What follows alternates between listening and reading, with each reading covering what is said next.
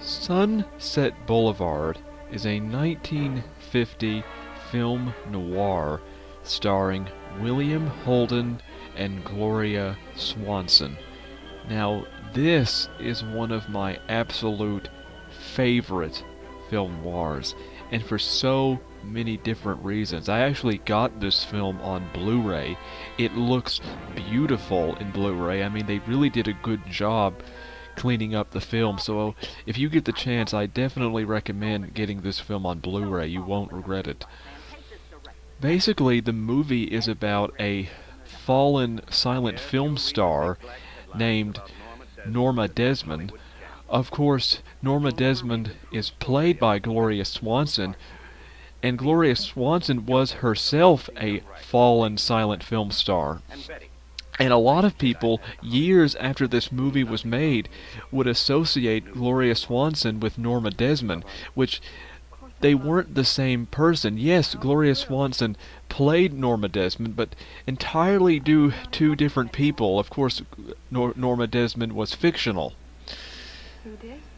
So, Gloria Swanson basically had to live with that stereotype for the rest of her life after this movie was made.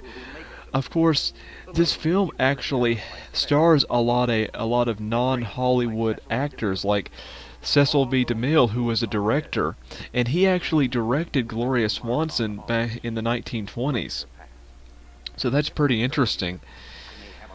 The movie definitely has this dark, expressionistic look to it, and it really gives you this feel of a bygone era, of how the Roaring Twenties is over. The Great Depression basically destroyed what was left of the Roaring Twenties. You know, a lot of your Hollywood actors went broke, and they lost their fame, especially after the sound era arrived. And so the character of Norma Desmond basically went crazy because she was once very famous, but when she lost her fame, she just couldn't take it. And of course, William Holden in this plays a struggling writer who's basically being supported by Norma Desmond. He has no choice. He's basically her slave. And I can relate to William Holden's character because I'm a struggling writer myself, and writers will do a lot of things to survive.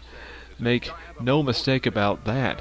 So this is just an excellent movie. It was directed by Billy Wilder, who also directed two of my favorite films, Some Like It Hot and Double Indemnity, and this is also one of my favorite films, so I really do recommend this movie. It has excellent suspense, excellent acting, and you won't regret watching it.